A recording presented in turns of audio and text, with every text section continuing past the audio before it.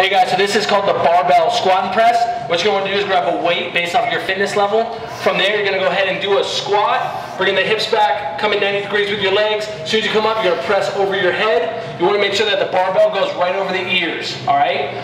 See how his chest is up high, pushing over the ears.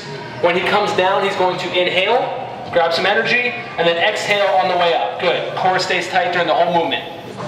Guys, this is called the barbell squat and press.